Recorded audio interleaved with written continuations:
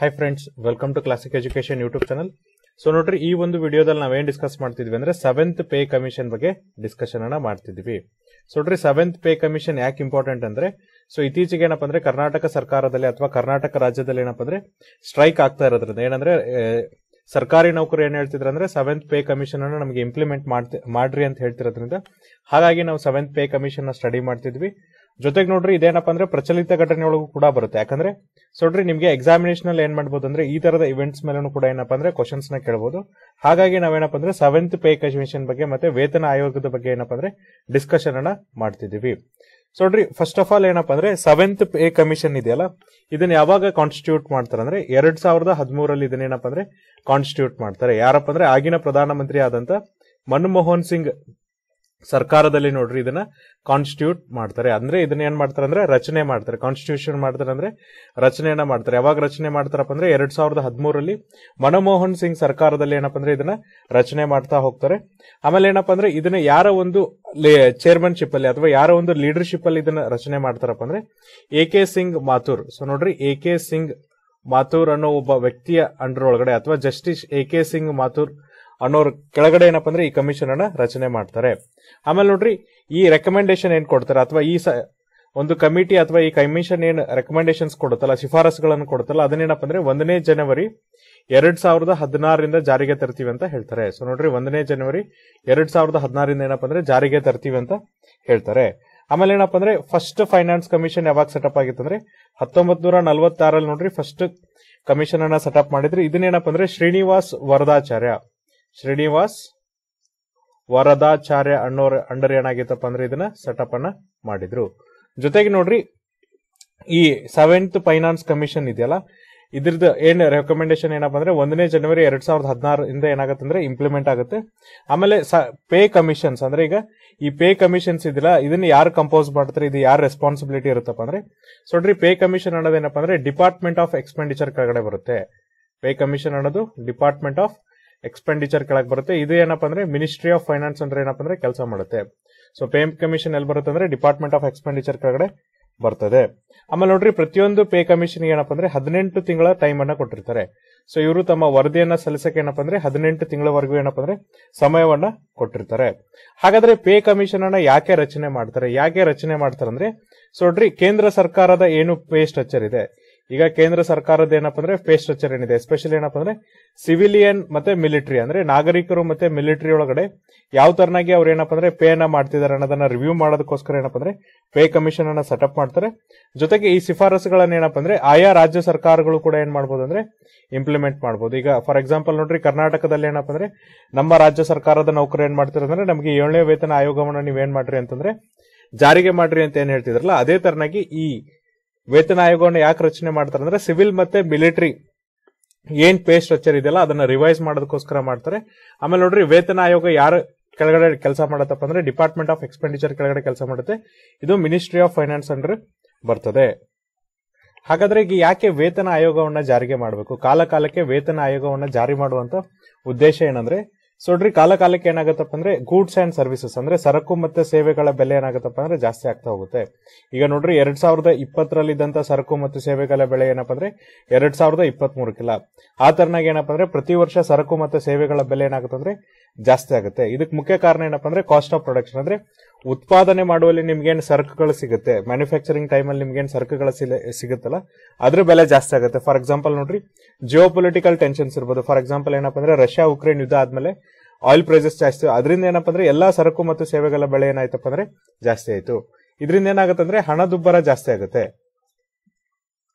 So ನೋಡ್ರಿ ಯಾವಾಗ ಸರಕು ಮತ್ತು ಸೇವೆಗಳ ಬೆಲೆ ಜಾಸ್ತಿ ಆಗತ್ತಲ್ಲ ಅವಾಗ ಏನಾಗತ್ತಪ್ಪ ಅಂದ್ರೆ ಹಣದುಬ್ಬರ ಬೆಲೆ ಜಾಸ್ತಿ ಆಗುತ್ತೆ. ಹಣದುಬ್ಬರ ಜಾಸ್ತಿ ಆಯ್ತು ಅಂದ್ರೆ ಏನಾಗತ್ತಪ್ಪ ಅಂದ್ರೆ ಜನರ ಪರ್ಚೇಸಿಂಗ್ ಪವರ್ ಪ್ಯಾರಿಟಿ ಅಂದ್ರೆ ತೆಗೆದುಕೊಳ್ಳುವಂತ ಸಾಮರ್ಥ್ಯ. ಈಗ ನೋಡ್ರಿ ನಾವೇನ್ ಖರೀದಿ ಮಾಡುವಂತ ಸಾಮರ್ಥ್ಯ ಇರ್ತೀವಿ ಅಥವಾ ಖರೀದಿ ಸಾಮರ್ಥ್ಯ ಅಂತ ಏನ್ ಹೇಳ್ತೀವಲ್ಲ ಈ ಖರೀದಿ ಸಾಮರ್ಥ್ಯ ಏನಾಗತ್ತಪ್ಪ ಅಂದ್ರೆ ಕಮ್ಮಿ ಆಗುತ್ತೆ. ಸೊ ಏನಪ್ಪ ಅಂದ್ರೆ ಕಾಲಕ್ಕೆ ಏನಾಗುತ್ತೆ ಅಂದ್ರೆ ಹಣದುಬ್ಬರ ಜಾಸ್ತಿ ಆಗುತ್ತೆ. ಇದರಿಂದ ಏನಪ್ಪ ಅಂದ್ರೆ ಎಂಪ್ಲಾಯೀಸ್ ಇರುವಂತ ಖರೀದಿ ಸಾಮರ್ಥ್ಯ ಅಥವಾ ಪರ್ಚೇಸಿಂಗ್ ಪವರ್ ಪ್ಯಾರಿಟಿ ಏನಾಗುತ್ತೆ ಅಂದ್ರೆ ಕಮ್ಮಿ ಆಗುತ್ತೆ. ಇದರಿಂದ ನೋಡ್ರಿ ಅವ್ರಿಗೇನ್ ಬೇಸಿಕ್ ಪೇ ಇರುತ್ತೆ ಅಂದ್ರೆ ಪ್ರತಿಯೊಂದು ಗವರ್ಮೆಂಟ್ ಎಂಪ್ಲಾಯಿಗೆ ಏನಪ್ಪ ಅಂದ್ರೆ ಬೇಸಿಕ್ ಪೇ ಅಂತ ಇರುತ್ತೆ. ಇದು ಏನಾಗಬಹುದಪ್ಪ ಅಂದ್ರೆ ಇನ್ಸಫಿಶಿಯಂಟ್ ಆಗ್ಬಹುದು.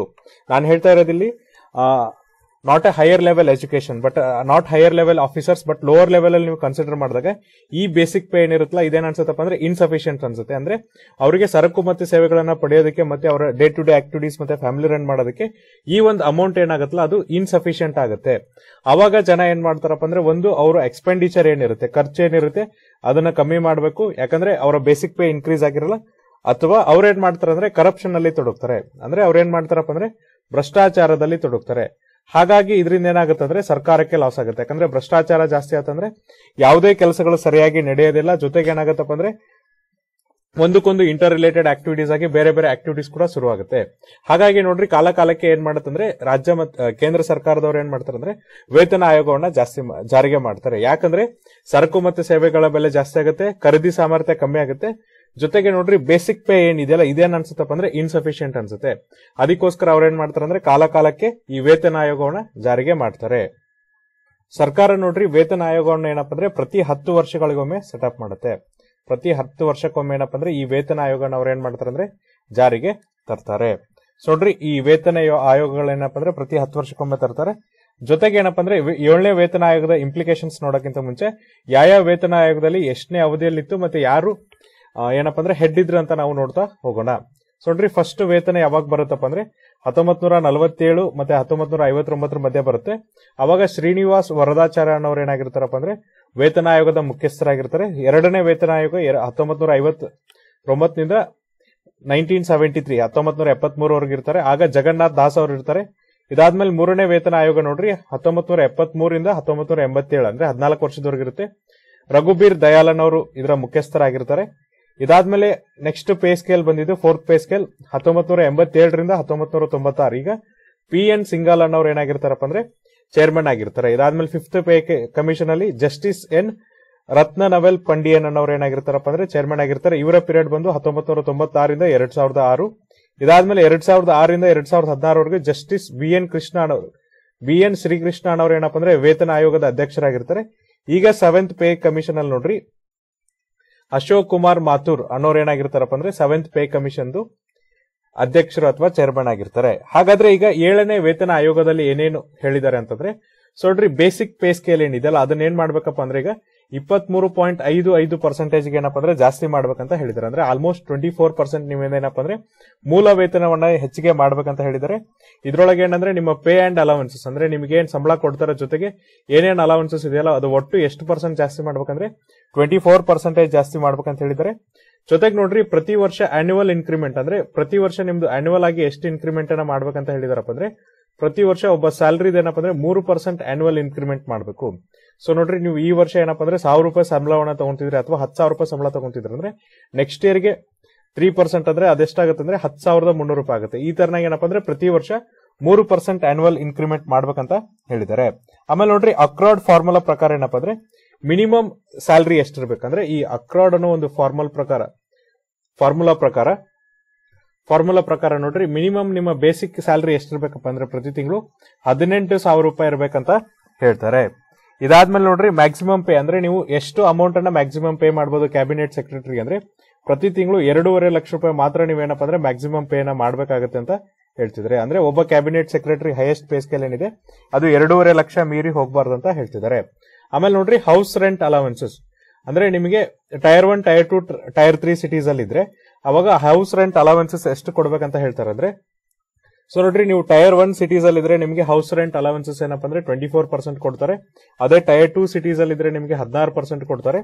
ಇದಾದ್ಮೇಲೆ ಟೈರ್ 3 ಸಿಟೀಸ್ ಅಲ್ಲಿ ಇದ್ರೆ 8% ಕೊಡ್ತಾರೆ. ಇದನ್ನ ನಾವು ಎಕ್ಸ್ ಸಿಟೀಸ್, ವೈ ಸಿಟೀಸ್ ಮತ್ತೆ ಝೆಡ್ ಸಿಟೀಸ್ ಅಂತ ಹೇಳ್ತೀವಿ.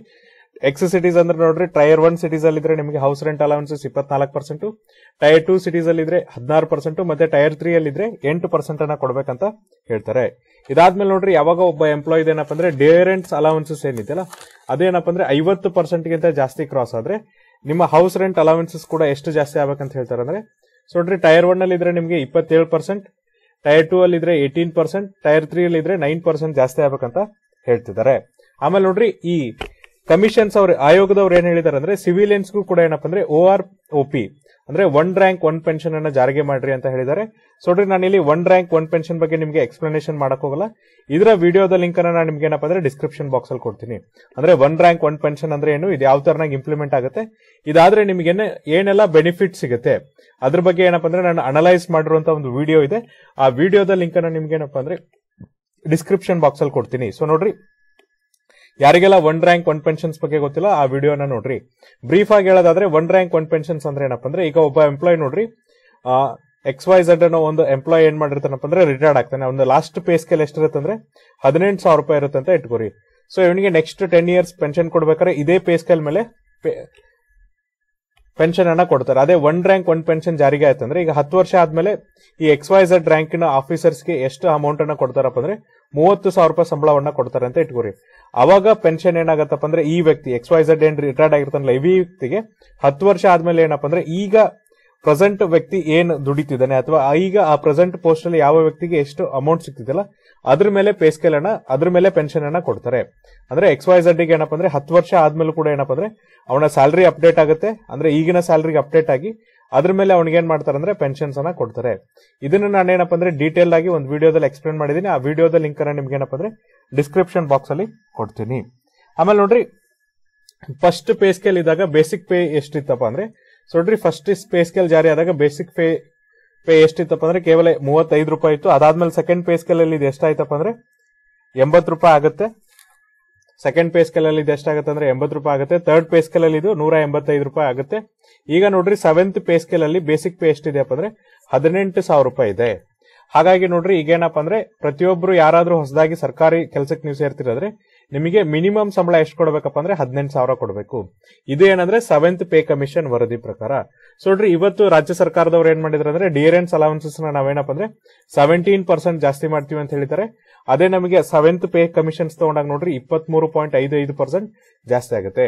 ಹಾಗಾದ್ರೆ ನಾವೇನಾದ್ರೂ 7th ಪೇ ಕಮಿಷನ್ ಇಂಪ್ಲಿಮೆಂಟ್ ಮಾಡಿದ್ರೆ ಅಂದ್ರೆ ಕರ್ನಾಟಕ ಸರ್ಕಾರ 7th ಪೇ ಕಮಿಷನ್ ಅನ್ನು ಇಂಪ್ಲಿಮೆಂಟ್ ಮಾಡಿದ್ರೆ ಏನೆಲ್ಲ ಬರ್ಡನ್ ಆಗುತ್ತೆ ಅಂತ ನೋಡ್ತಾ ಹೋಗೋಣ.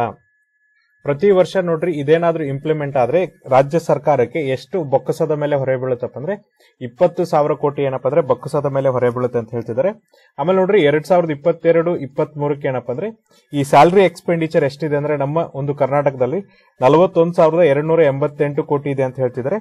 ಅದೇ ಪೆನ್ಷನ್ಸ್ ನ ತಗೊಂಡ್ರೆ ಎಷ್ಟು ಖರ್ಚಾಗತ್ತಪ್ಪ ಪೆನ್ಷನ್ಗೆ ನಮ್ಮ ಬೊಕ್ಕಸದ ಹಣ ಅಂದ್ರೆ 24,016 ಕೋಟಿ ರೂಪಾಯಿ ಖರ್ಚಾಗತ್ತೆ ಅಂತ ಹೇಳ್ತಿದ್ದಾರೆ.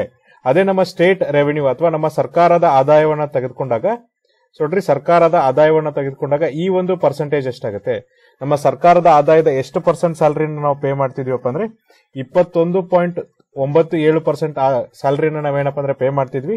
ಯಾವ್ದಕ್ಕೋಸ್ಕರ ಅಂದ್ರೆ ಸ್ಯಾಲರಿಗೋಸ್ಕರ ಏನಪ್ಪ ಅಂದ್ರೆ ಸರ್ಕಾರದ ಆದಾಯದ 21.97% ಹಣವನ್ನ ಪೇ ಮಾಡಿದ್ರೆ, ಅದೇ ನೀವು ಪೆನ್ಷನ್ಸ್ಗೋಸ್ಕರ ನೋಡ್ರಿ 12% ಹಣವನ್ನ ನಾವೇನ್ ಮಾಡ್ತಿದ್ವಿ ಅಂದ್ರೆ ಈಗ ಪೇ ಅನ್ನ ಮಾಡ್ತಿದೀವಿ.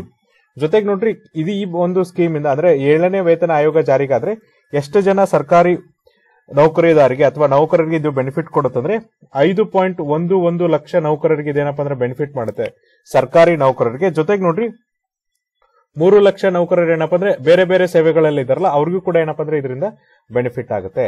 ಹಾಗಾದ್ರೆ ನೋಡ್ರಿ 7th ಪೇ ಕಮಿಷನ್ ಏನಾದ್ರೂ ಇಂಪ್ಲಿಮೆಂಟ್ ಆದ್ರೆ ನಮ್ಮ ರಾಜ್ಯದ ಬೊಕ್ಕಸದ ಮೇಲೆ ಎಷ್ಟು ಹಣ ಹೊರೆ ಬೀಳುತ್ತಪ್ಪ ಅಂದ್ರೆ 20,000 ಕೋಟಿ ಏನಪ್ಪ ಅಂದ್ರೆ ಹೊರೆ ಬೀಳುತ್ತೆ ಅಂತ ಹೇಳ್ತಿದ್ದಾರೆ. ಜೊತೆಗೆ ಏನಪ್ಪ ಅಂದ್ರೆ ಈಗ ಸರ್ಕಾರದ ಎಕ್ಸ್ಪೆಂಡಿಚರ್ ಜಾಸ್ತಿ ಆಯ್ತು ಅಥವಾ ಬೊಕ್ಕಸದ ಮೇಲೆ ಹೊರೆ ಬೀಳಿದ್ರೆ ಅಭಿವೃದ್ಧಿ ಕಾರ್ಯಕ್ರಮಗಳು ಏನಾಗುತ್ತೆ ಅಂದ್ರೆ ಕುಂಠಿತವಾಗುತ್ತೆ. ಹಾಗಾಗಿ ರಾಜ್ಯದ ಅಭಿವೃದ್ಧಿ ಕಾರ್ಯಕ್ರಮಗಳಿಗೆ ಕಟ್ ಆಫ್ ಹಣ ಮಾಡಬೇಕಾಗುತ್ತೆ. ಸೊ ಇದು ಏನಪ್ಪ ಅಂದ್ರೆ 7ನೇ ವೇತನ ಆಯೋಗ ಅಂದ್ರೇನು, ಫಸ್ಟ್ ಆಫ್ ಆಲ್ ವೇತನ ಆಯೋಗ ಅಂದ್ರೇನು, ಎಷ್ಟು ವರ್ಷಕ್ಕೊಮ್ಮೆ ಕಾನ್ಸ್ಟಿಟ್ಯೂಟ್ ಮಾಡ್ತಾರೆ, ಆಮೇಲೆ ಯಾವ ತರನಾಗಿ ಇದನ್ನ ಯಾಕೆ ಕಾನ್ಸ್ಟಿಟ್ಯೂಟ್ ಮಾಡ್ತಾರೆ, ಮತ್ತೆ ನಿಮಗೆ ಎಕ್ಸಾಮಿನೇಷನ್ ಏನೆಲ್ಲ ಕ್ವಶನ್ಸ್ ಕೇಳಬಹುದು ಅಂದ್ರೆ ಯಾವ ವೇತನ ಆಯೋಗದಲ್ಲಿ ಯಾವ ಅಧ್ಯಕ್ಷರಿದ್ರು, ಮತ್ತೆ 7ನೇ ವೇತನ ಆಯೋಗದ ಅಧ್ಯಕ್ಷರೇನು, ಯಾವ ಪೀರಿಯಡ್, ಇದ್ರ ಮೇಲೆ ಏನ್ ಕ್ವಶನ್ಸ್ ಕೇಳ್ತಾರಲ್ಲ ಅದ್ರ ಬಗ್ಗೆ ನಾವೇನಪ್ಪ ಅಂದ್ರೆ ಡೀಟೇಲ್ಡ್ ಆಗಿ ಅನಾಲಿಸಿಸ್ ಅನ್ನ ಮಾಡಿದೀವಿ. ಇದೇ ತರನಾದಂತ ಇನ್ನಷ್ಟು ಉಪಯುಕ್ತ ಮಾಹಿತಿನ ನಾವು ನಿಮ್ಗೆ ಒದಗಿಸ್ತಿರ್ತೀವಿ.